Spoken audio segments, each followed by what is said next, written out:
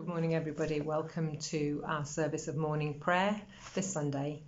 My name is Annette James, and you're very welcome to share this service with Christ Church, Toxteth Park, and St Michael in the Hamlet with St Andrew. I hope you're all well this morning, and we're going to start our service with some opening prayers, and then we're going to sing our first hymn, which Michael is going to play for us on his viola, and the words will appear on the screen. Let's pray. Jesus says, "I am the way for you," and so we come to follow Christ. Jesus says, "I am the truth for you," and so we come to dwell in the light. Jesus says, "I am the life for you," and so we come, leaving behind all else to which we cling. Amen. Now we're going to sing together. Our first hymn is "Do Not Be Afraid, for I Have Redeemed You."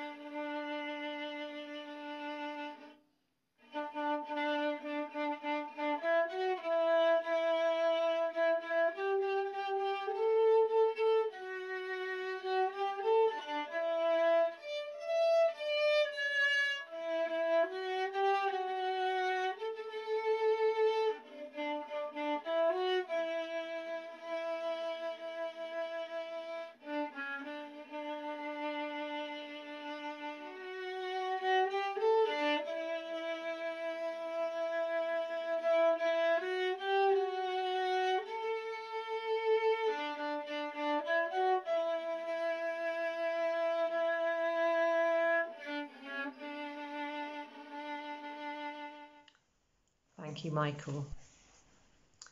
As we rejoice in the gift of this new day, so may the light of God's presence set our hearts on fire with love, now and forever. Amen. And we have a treat this morning because Chris is going to read Psalm 121 to us. Before he does that, he's going to talk a little bit about what that psalm means to him. Chris. Hi everyone. Let's ask me to introduce our psalm for today, which is Psalm 121. The psalm isn't one of David's psalms, but it's called a song of ascents. And apparently, according to the theologians, it's the psalm that the Israelite people would have used as they were on one of their pilgrimages to Mount Zion. When I was thinking about this particular psalm, it seemed very apt and appropriate for the position that we find ourselves in as we live through these strange, difficult, challenging times. It's a psalm which reflects on the constancy of God and the fact that God does not abandon us even when it's difficult to see exactly what's going on or understand why these things are happening. We recorded a short video which hopefully will be played immediately after I've finished speaking. In that video there's a bit more imagery to be pondered. We were filming on what was a brightish day, but the hills of North Wales were somewhat shrouded in cloud and mist, and that's a bit like it feels at the moment, isn't it? That to some extent we know that God is there, but sometimes that mist and cloud does shroud our vision from time to time. But we're assured of the constancy of God's presence and his protection for us. So here's Psalm 121. I lift up my eyes to the hills. From where will my help come? My help comes from the Lord who made heaven and earth. He will not let your foot be moved. He who keeps you will not slumber. He who keeps Israel will neither slumber nor sleep. The Lord is your keeper. The Lord is your shade at your right hand. The sun shall not strike you by day, nor the moon by night. The Lord will keep you from all evil. He will keep your life. The Lord will keep your going out and your coming in from this time on and forevermore. Do not be afraid, for I have redeemed you. I have called you by your name. You are mine. Our next reading is taken from John's Gospel, chapter 14, verse 15 to 21, and Anna Morton is going to read it for us. Thank you, Anna. John chapter 14, verses 15 to 21, the promise of the Holy Spirit. If you love me, you will keep my commandments, and I will ask the Father, and he will give you another advocate to be with you forever. This is the Spirit of the truth, whom the world cannot receive, because it neither sees him nor knows him. You know him because he abides with you and will be in you. I will not leave you orphaned. I am coming to you. In a little while the world will no longer see me, but you will see me, because I live. You also will live. On that day you will know that I am in my Father, and you in me, and I in you. They who have my commandments will keep them, and keep them are those who love me, and those who love me will be loved by my Father, and I will love them and reveal myself to them. This is the word of the Lord. Thanks, Anna. It's really great this week to be collaborating with Michael, Chris and Anna. When planning the structure of this service, Chris reminded me that he had always loved the Psalms and often would choose a psalm to be part of the service. And so this week we decided we'd have a psalm, which actually I thought was very apt indeed. I love this psalm too. It's positive, it's encouraging, and in the next few minutes I'm going to draw on the psalm and the feeling behind it, and also on the lectionary readings for this week, which are also full of encouragement. Anna read the Gospel reading. There was also another reading from Peter's Gospel, which we haven't read, but I'm going to refer to it anyway, and if you want to go and look it up afterwards, then please do so. So in the Gospel reading, John outlines what is both the simplest and the most complex statement of the mystery of the relationship between Jesus and with our triune God. In verse 15, Jesus says, "If you love me, then keep my commandments." You'll recall that Jesus' commandments are few: to love God, to love your neighbour, and to love yourself. Jesus says, "I will ask the Father, and he will send you an advocate who will be with you forever. The third part of the Trinity, the Holy Spirit. And that's it. That's all Jesus asks of us, to love. John goes on to give us some more encouragement as he reminds us of Jesus' words. The world will not see me, but you'll see me. Because I live, you will also live. And this is the complexity. When we are awakened to God's love, then we become bound up in a relationship with the greatest love of all. And then we're able to see the world in a different way. And Peter, in the reading that we didn't have from 1 Peter 3, that's verse 13 to 22, helps us to understand what this means. Peter was writing to people who had every reason to despair about social trends or about the state of the church and the frustration of life. But instead of goading his followers into railing against their frustrations, Peter tells those newly awakened to God's love not to share their frustrations, but to share their hope. This is what Peter says in verse 15 again. Be ready at all times to answer anyone who asks you, to explain the hope you have in you. Always be ready to give an account of the hope you have in you. Peter was true to the knowledge that he'd learned from following Jesus. Jesus constantly drew the hope that was in people. This is what Jesus has for the world, hope. And it's the message that all followers of Jesus have for each other and for everyone. A message of hope for men, for women, for children. Jesus wasn't swayed by popular or political opinion. He was clear that his mission was to reconcile all things to the source of all love. Jesus was strong and courageous, and he brought a revolution. A revolution in the sense that it was a different way to be, a different lens with which to view humanity and the whole of creation. Jesus encouraged and enabled. He stood with people, alongside them. He challenged strong people to show their vulnerability. Those who were weak to find strength.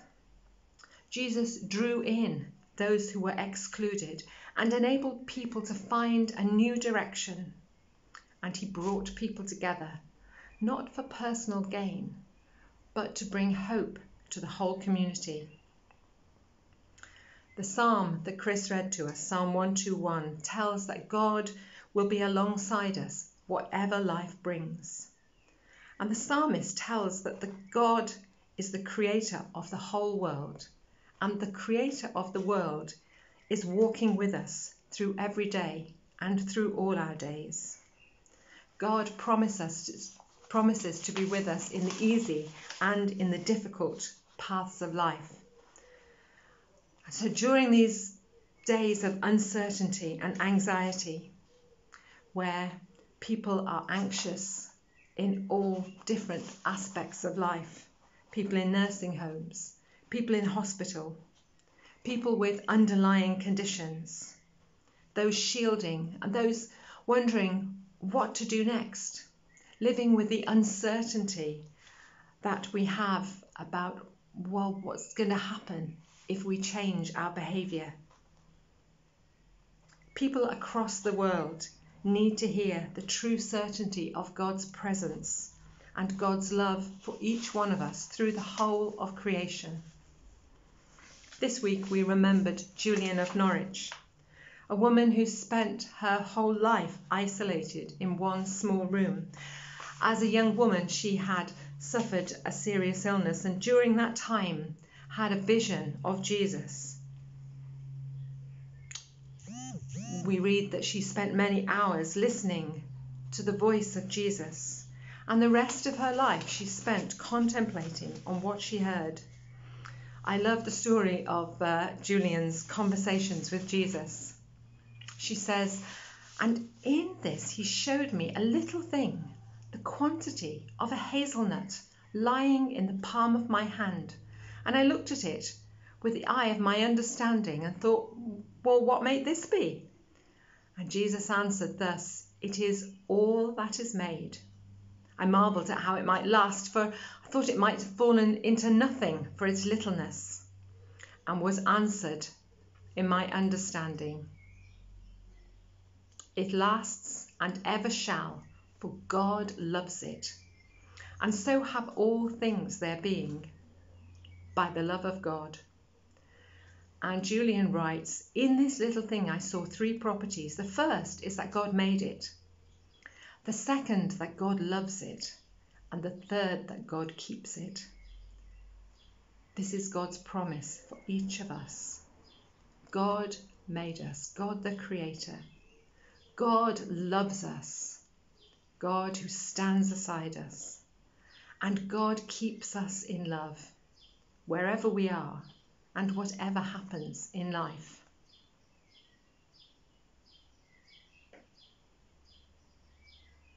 I think that's worth contemplating on in these days of uncertainty. And in a moment, we're going to affirm our faith together.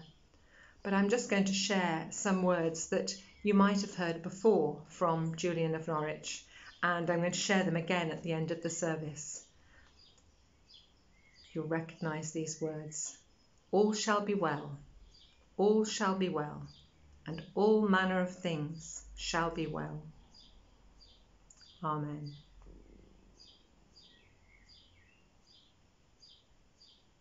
So now let us affirm our faith together as we say, I believe in God, who is love, and who has given the earth to all people.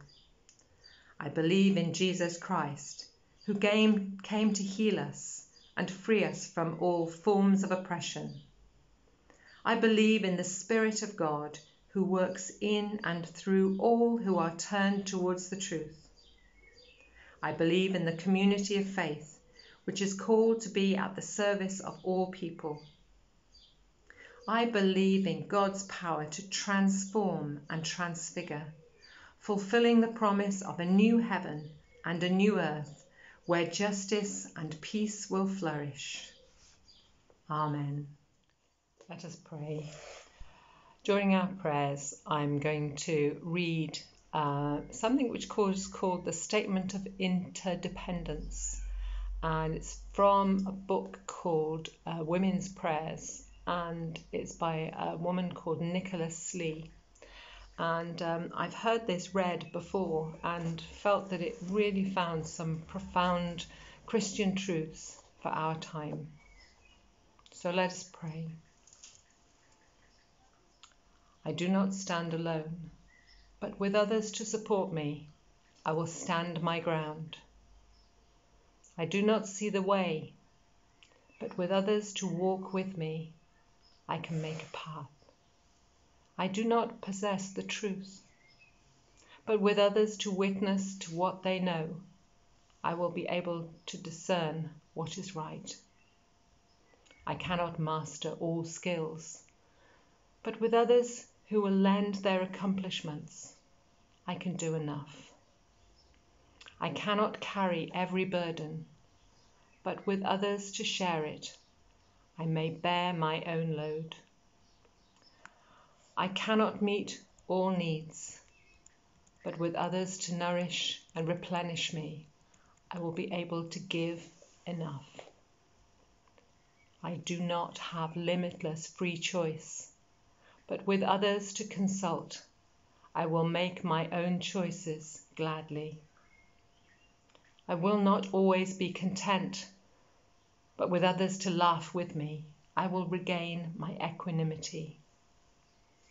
I am not invincible, but with others to reach out a hand, I may learn from my mistakes and start again.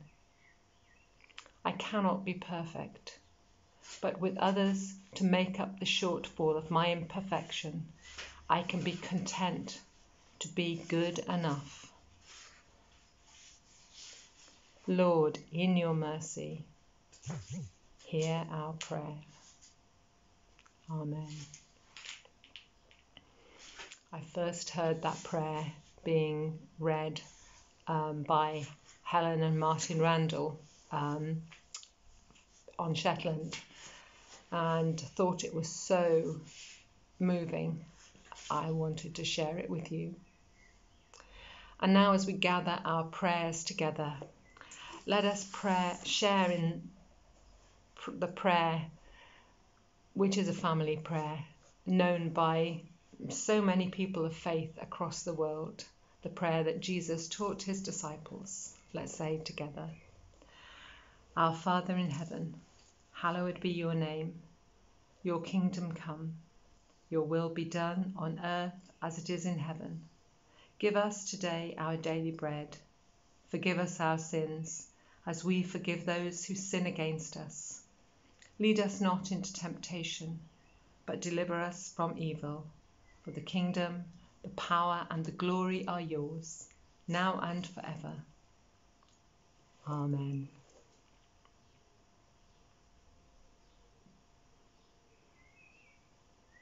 And now we have a blessing. May the God who shakes heaven and earth, whom death could not contain, who lives to disturb and heal us, bless you with power to go forth and proclaim the gospel. Amen. And once again, as I said earlier, I'm going to re-emphasize the words from Julian of Norwich. In these uncertain times, all shall be well, and all manner of things shall be well. Thank you for sharing in this act of worship. And we're going to finish with another song, which is Michael's going to play on his viola again. And we recognise that Jesus is our hope, and that the Spirit which he brings to us sets us free. The Spirit lives to set us free. Feel free to sing it loud and make a noise where you are. Amen.